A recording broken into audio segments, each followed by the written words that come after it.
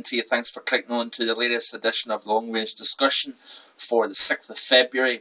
And it's very, very foggy. It's been foggy, in fact, all day across many parts of not only here in Scotland, but across the British Isles. Cold ground, damp ground, and of course we've got plenty of snow cover across, parts of southern Scotland. I was down when I was doing my deliveries this morning.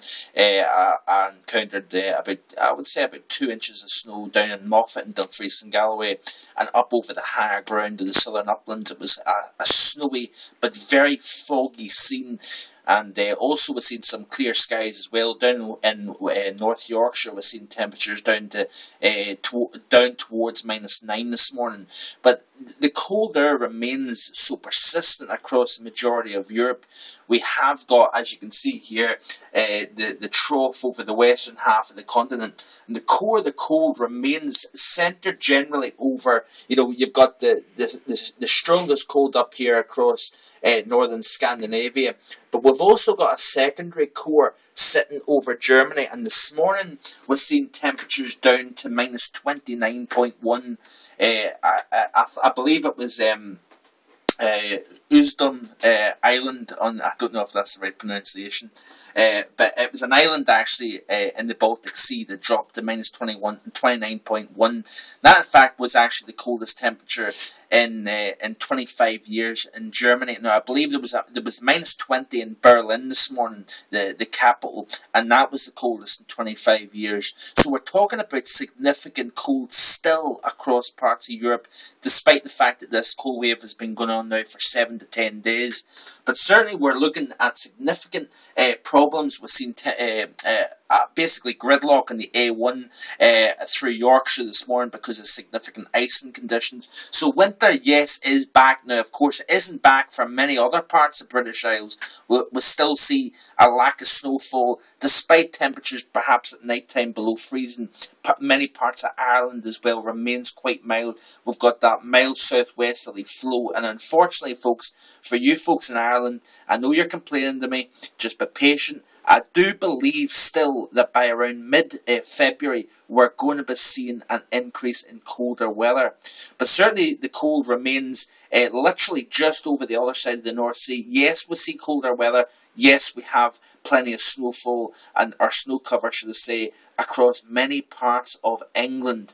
But certainly the majority of that truly cold air remains literally just a couple of hundred miles on the other side of the North Sea. We've seen temperatures down to -10 once again in Amsterdam, and single digits in Fahrenheit. That's down into the -12 to -15 Celsius range in eastern parts of the Netherlands and Belgium, and of course the core of that cold over Germany. But we remain cold, and I'm very concerned, folks, about this feature right here, sitting over basically where Asia meets Europe.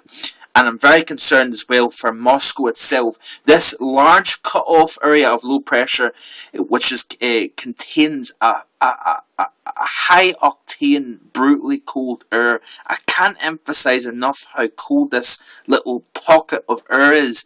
And the models continue to want to show this thing drift west-southwest in the coming days. Now you notice here the cold of course remaining anchored over western and central parts of Europe.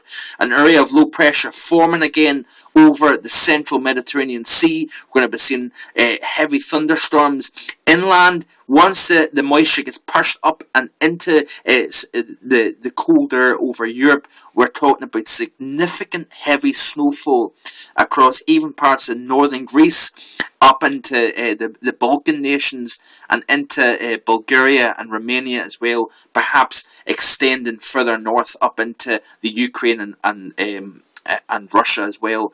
But certainly, folks, it remains cold, and it will remain cold for the foreseeable future, unfortunately. But keep your eye on this feature here. Folks in Moscow really have to pay attention to this little feature.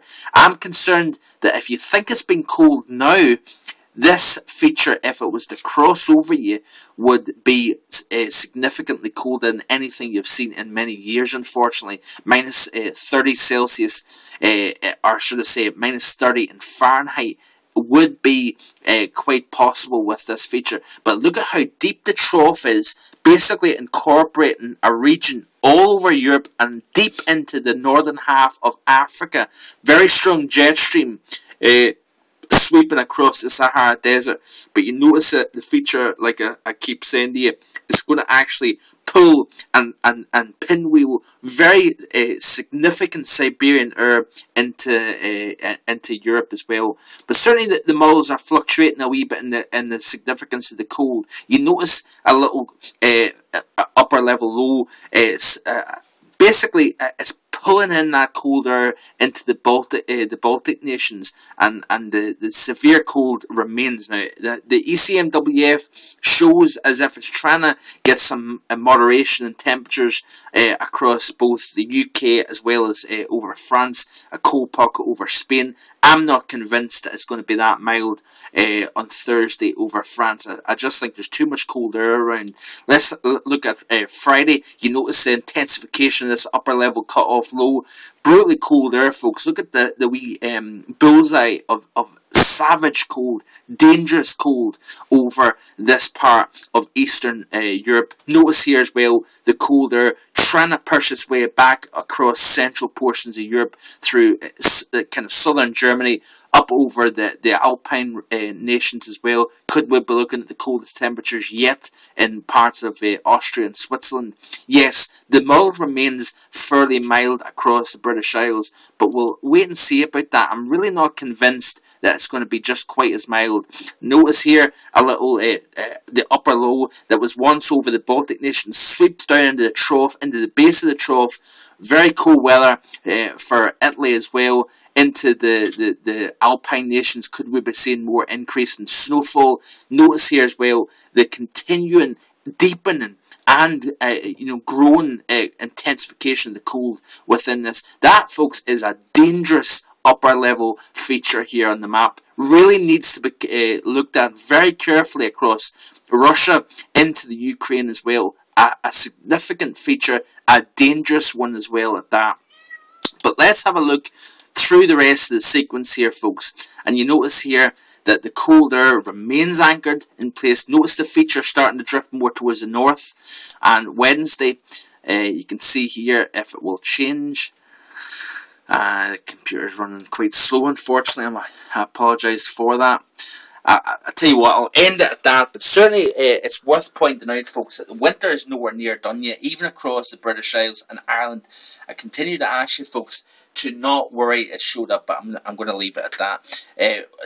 Please stop asking me about whether we're going to see snow in any given area, folks. I really don't have a clue at the moment. The pattern, like I believe it will evolve from about the 15th of February onwards, a much colder pattern. You would take that as an increase in likelihood for snowfall, but any given area, folks, it's impossible for me to say at the moment whether you in your backyard is going to see snowfall. But continue to keep checking back to my write-ups. I'll try and keep you up to date as much as possible. Hope you have a terrific evening, folks. Bye-bye.